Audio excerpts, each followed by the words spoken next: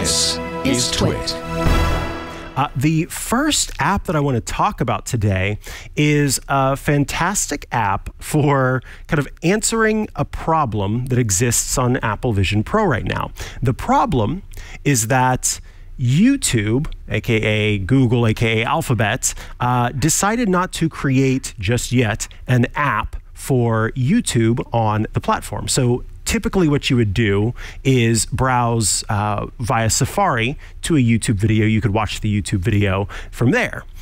But the wonderful, amazing, awesome developer Christian Selig, who once made the really great Apollo Reddit client, decided to create an app that would give you a great YouTube experience without needing to have YouTube. That app is called Juno. So I will go ahead and click on the digital crown to launch the app window, my home screen. And then I'm going to kind of scroll through until I find Juno, which I see is over here on the right. I will tap my fingers boop, to select Juno, and it immediately launches a fantastic YouTube search experience. So over here on the right, I've got, or on the left, excuse me, I've got the home screen.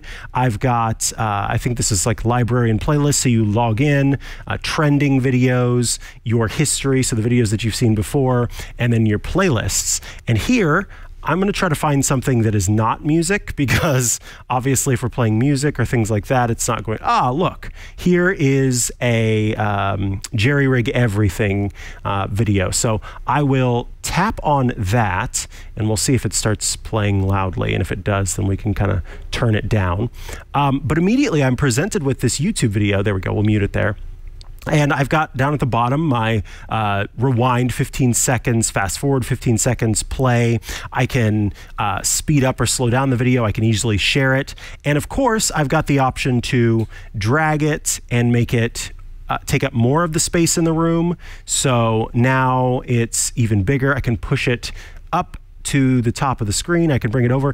I can put it over by Kevin. So now Kevin's kind of covered up and I'm watching my YouTube video over there. And yeah, you can see Kevin's hand kind of popping up in the background, and I'll drag this back in front of me. And so now I've got this YouTube video along with the ability to dim the background. I don't know how much that comes through on the camera, but it's kind of nice that I can kind of go into theater mode almost.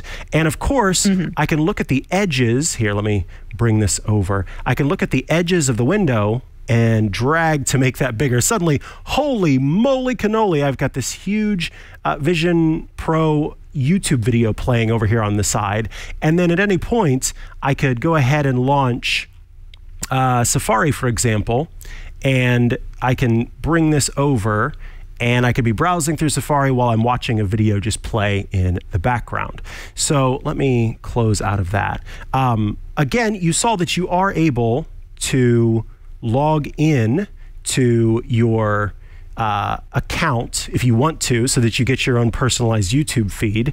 And I would say that until YouTube decides to make its own app, this is a great way to browse YouTube on the Apple Vision Pro. And, you know, at some point we may, again, see that change. But for now, I thought it's worth talking about this app. It's essentially kind of a nice little shell for YouTube, and you can see whatever it is that you want without having to use Safari for it. So it kind of creates its own custom little experience here.